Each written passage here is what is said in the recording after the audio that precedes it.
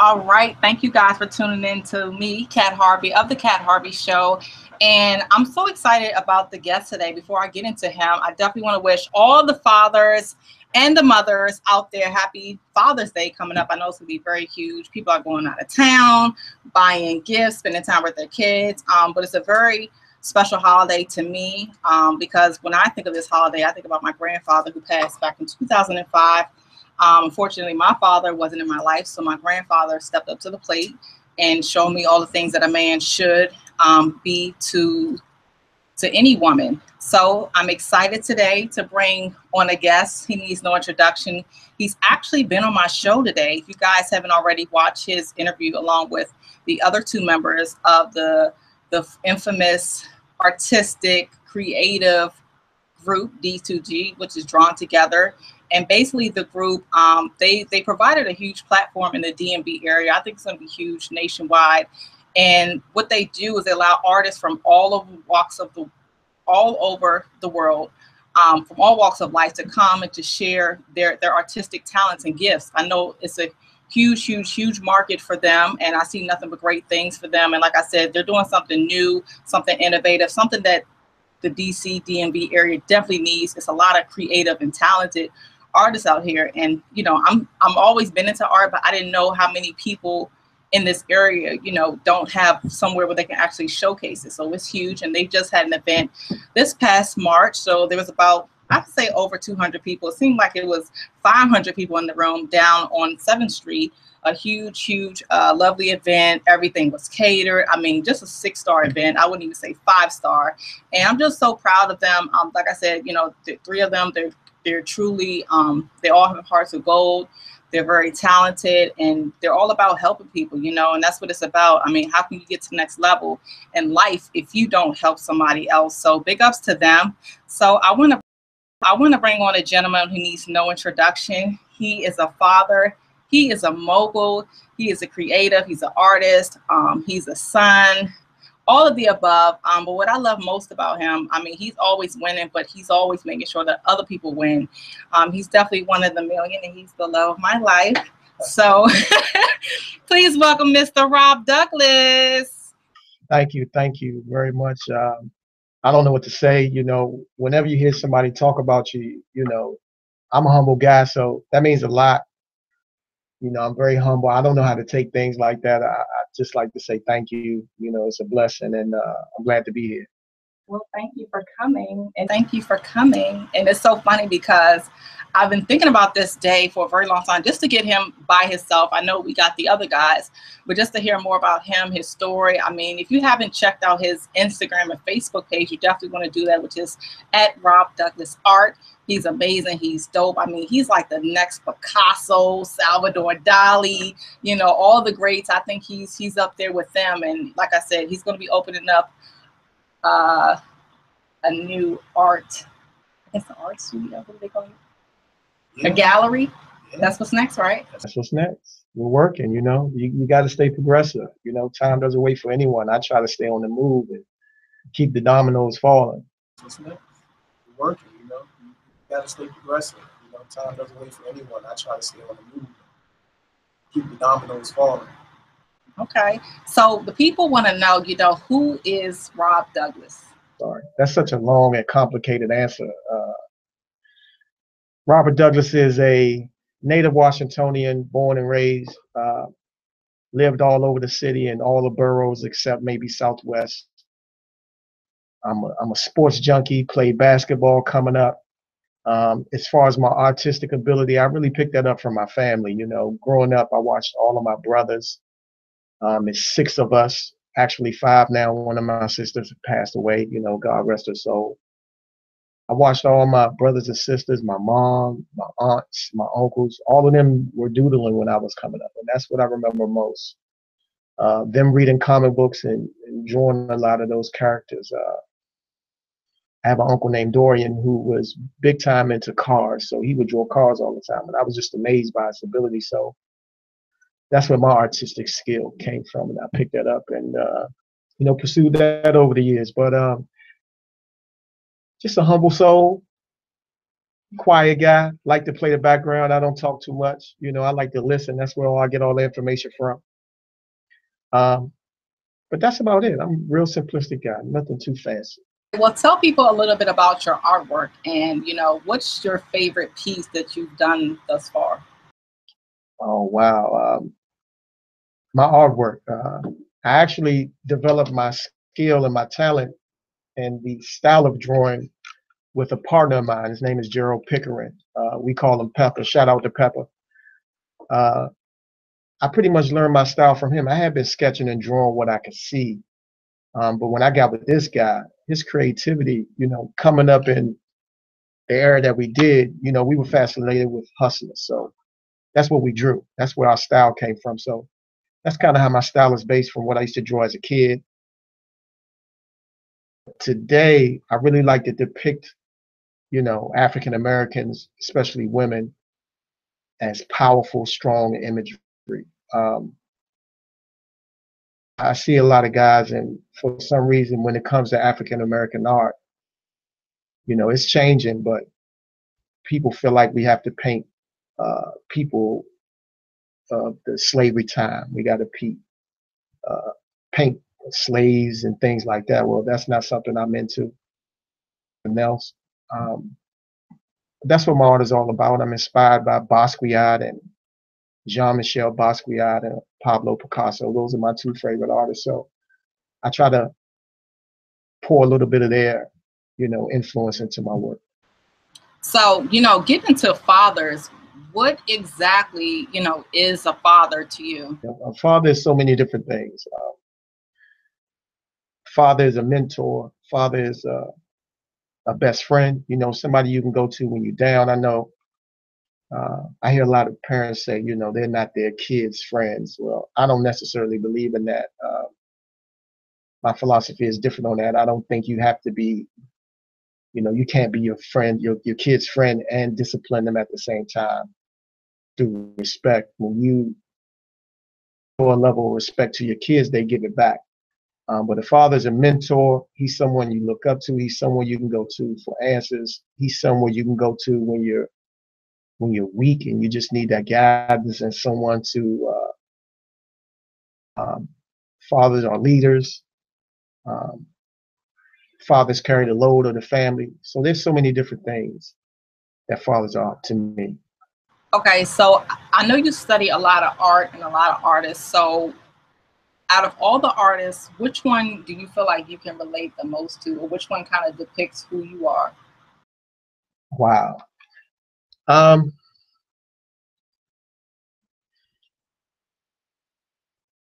this may be crazy. I keep throwing out Picasso. When I studied his story and I did some research on him and why he was the guy he was, I believe that although this guy at a young age could paint like some of the greats, the Rembrandts, the Van Goghs, and some of those guys, he stepped out on a limb and decided to take art to a totally different direction, Um, and that's something I can appreciate because I'm not really one to follow. I don't really stick with the crowd. If anyone that knows me, they know I don't hang in crowds at all. Then I have to be very close to you to hang out with you or hang out in crowds. So I like to go left when everybody's going right.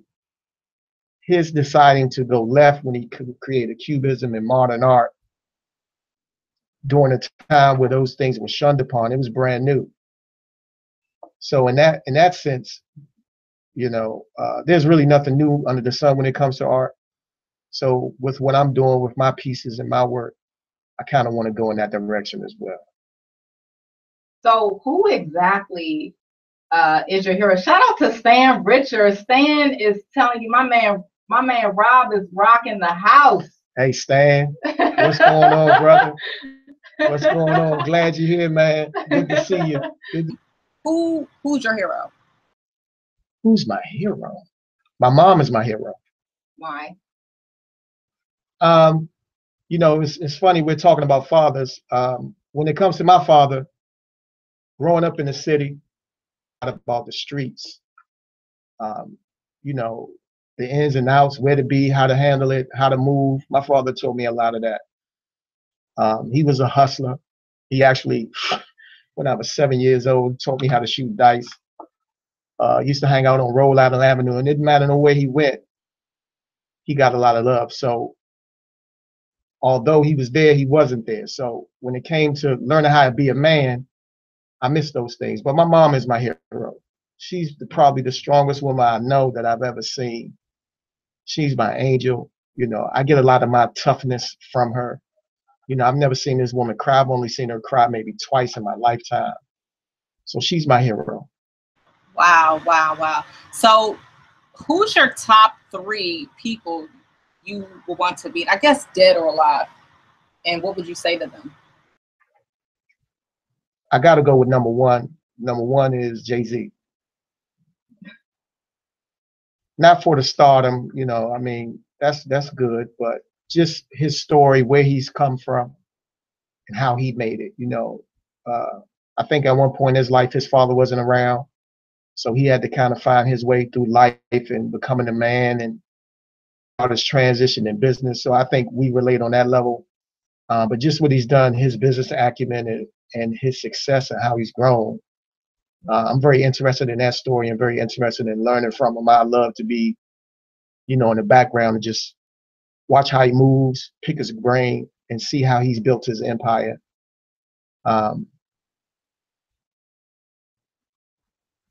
Second, Louis Farrakhan. Over the years, recently, I've been really digging into who we are as a people. And I think he's the strongest representative for who we are as a people. But just his knowledge, his ability to, this guy just stands strong for us on a regular basis. When nobody else is standing up for us, this guy's there. And his desire to educate us and teach us who we are is big for me. So him, third person. Shout out to Quirky. I hope I'm saying your name right. Corky, what's up? What's up, we babe? have a lot of people following us on Instagram. We got more work to do. More work to do. Being 34, I'm not going to say your real age, but what has age taught you? Patience. In regards to? Life in general. When you're young, you have a tendency to want things right then, right now, and you may not be prepared for it. You may not have that timeline at that particular point. I think it's a great thing to want to hustle and, make things come faster than, you may think they should. However, life teaches you patience, and, God isn't going to give you anything before you're ready, whether you think you're ready or not. You have to respect the process. Shout out to Stan Richards. He talks about that all the time. You got to respect the process and just do your part. If you're doing your part and putting in the work, God will put the next step in front of you, and maybe 10 more once you open that door. Let's talk about a little bit about your art, with the D2G platform and so forth, and customize this, customize that, and on, like I said, one of the most elite places in DC. Porky says, hell yes. But how did you move, from ground zero, having an idea, and now you're having your event at one of the most prominent places in DC in less than 3 years, with over 200 people, all the who's who was there. So how does somebody move like that? I'm a Capricorn, so we tend to be a little stubborn and want to do everything by ourselves. Couldn't have gotten there without the support of everyone in our network. We built that platform. We understood from the get-go that it wouldn't be successful if we didn't involve other people, if we didn't put other people before ourselves, if we didn't showcase the talent in this city before ourselves. We knew if we could create wins for other people, we will win by default. Hence the entire name, Drawn Together. That's what it's all about. Drawn Together is not just about art, it's about coming together and putting resources in places and resources in position to succeed. And I think with that, the word of mouth has been, great. The artists, since we're artists as well, you know, we're artist friendly. So where artists may go to another situation and you know, you have somebody trying to rip them off, take % of commissions from their artwork. We don't operate that way. You know, we put the artist first because we're artists as well. And we know we'll win by default. So I think that's been our greatest success. We knew if we could do that and hit that off, we'll win by default. Let's talk about pride for a second. A lot of men and women, we have pride. So how did you not let pride get in the way as far as you being a man and the father to your kids? I learned a lot about pride when I was young. You know, if I could think back, very simple answer or example is I probably was in elementary school. And I think it was this one girl. She liked me a lot. And people used to talk about her, talk trash about her. So, you know, when people talking trash about people when you're young, you stay away from that. Your boys clowning her. You like, yeah, I can't make that move. So I think be my girlfriend, and I was like, no. And then later came around, maybe a year and a half later, she was looking a lot better. So then I wanted to pursue her. Yeah. And I got embarrassed. So and I learned how to keep my pride under reins, you know what I mean, and move and just be humble in all situations. But more importantly, when it comes to a lot of situations, I try to put myself in the person's shoes and understand what their needs are, especially if it's someone, you know what I mean. I try to put myself in their shoes, understand what their needs are, and try to meet their needs. And a lot of times my pride goes out the window, my ego goes out the window. Yeah, definitely. So when did you felt like you went from a boy to a man? Me, just let me speak about me. Coming up again, my father was around, but he wasn't around. He taught me the streets, so I knew the streets. I knew how to get in and out and stay out of trouble. But in terms of becoming a man and learning what it meant to be a man, the only thing I knew was being a man meant handling your responsibilities and taking care of your own, which is, I think, is, you know, very true. But outside of that, it's a little more than that. Taking care of your own is also taking care of your family and looking out for them when they have needs. Having the answers when they may not. If you don't have the answers, being able to point that to them. But becoming a resource to others and a person of value to others, I think is a big part of becoming a man. But even as I state this, you know, I'm still learning. You know, as I get older and life teaches me a few things and I get those life lessons, I'm still learning what a man should be. What is your best advice, you know, since you had a child at a young age? I think it was, what, 18? 24. 24. So what's your best advice, I guess, to young fathers that's out there? And then also single moms when it comes to deciding who the father of their child should be? I think for the young fathers out there, we got to keep it in perspective, man. You know, there's a natural order to life. You know, we're young, we're babies, young boys, adolescents, teenagers, went to young adulthood and you know, full-fledged adulthood. When you're young and you have these kids, it's kind of out of order, you know, and you see a lot of young boys expected to carry themselves as young men, and they really haven't experienced life yet at a young age. Just because you're 21, 24, 27 years old, you're mature enough, nor does that age mean you're a man.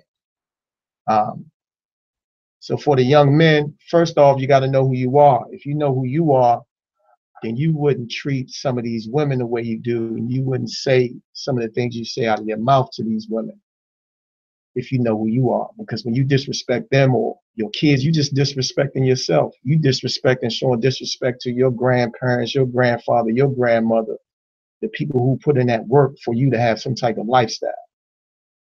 So I think when you know who you are, things change. You understand your responsibilities. And then when you grow up, you know you got to step up and carry that load. Went through and what you didn't have, you know, that's kind of what made me the man I was to my son. You know, I knew what I didn't have and what I experienced, so I didn't want him to go through the same things. And That's what I would say to the young men. You know what you went through. You know what it's like in these streets. All is capable of when it comes to being a black man in this society. You know, you just can't be you because you want to be you. You represent something much more. When I get up every day, I know I represent my family, but I represent something much more, and that's the black community. When people see me, they see a black man. That's true. So, you know, you got to know who you are. When you know yourself, you'll act different. And what about the women? Same thing for the women. I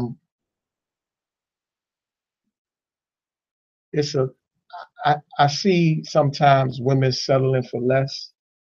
I don't know why that is. I don't know if it's because they don't believe they can get better, but I see women settling for less.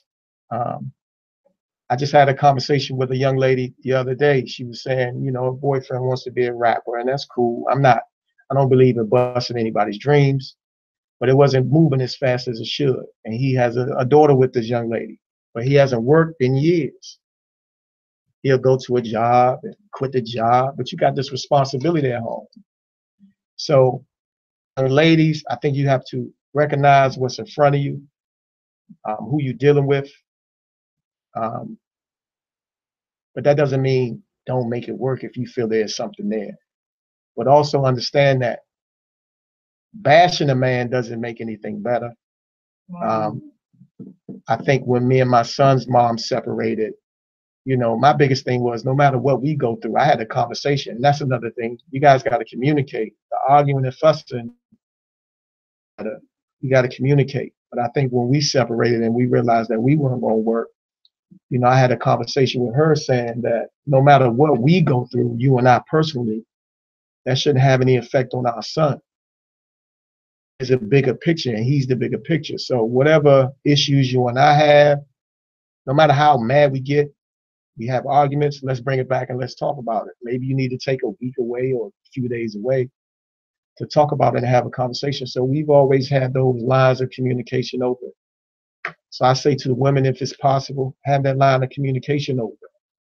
And if you're the bigger person, if you believe you're the bigger person, be the bigger person and conduct yourself. But then, you know, I agree with you, but then also you have a lot of young men out here who, you know, as they say, keep it 1,000, or I want you to keep it 100 with me. But when you do keep it honest and 100 with them, it seems like they're not ready or they can't handle it. So what do you say to that? To each his own. You know, I can't really speak for anybody else. I can only speak from, you know, my perspective and my philosophy of what I believe. You know, it's us to be hard as kids, you know, and I'm sure we've all seen it. You see parents or moms, they beat their kids, and then right after they beat them, they telling them to shut up or, you know, stop that crying. And all of that teaches us is to be hard. That teaches us, you know, we don't really know how to, some of us, again, not all, we don't know how to deal with that emotion. So it comes out in other ways. You see kids and these young men throwing temper tantrums and, you know, they want to fight. They display all of this anger. They storming out. They breaking things. It's only because they never learned how to deal with that emotion. You know what I mean? They don't know how to have that adult conversation is because ready. You know, we get cast into the fire early. Stop that crying. Don't show no emotion. What you crying for? You a punk. You a sucker. We get told all these things. But learning how to deal with those emotions is part of the evolution of becoming a man. But we need those mentors. We need those mentors, those people in our ear. And that's another thing. You know, we have a tendency not to listen to those older than us, but they've been there, done that before. I've been guilty. Yeah, you know, they've been there, done that before. You know, sometimes we don't trust them because of their, you know, we may look at our aunts, uncles, and may not think they're as successful as they should have been. But even in losing there, there's still knowledge there. I actually watch, if you know, I know you guys aren't privy to see the behind the scenes of Mr. Rob Douglas, but he's an amazing dad. And one of the cutest things I saw was him painting his daughter's toes and her nails, which was so cute while she was sleeping. I mean, just being a dad, and of course, you know, playing games with his son. So talk about the importance of spending time with your kids and also building that relationship with them while they're young, you know, before they, you know, grow older and, you know, kind of, I don't want to say despise, you know, that parent for not spending time with them, but how do you like keep them, I guess, kind of keep a grip on them before it's too late?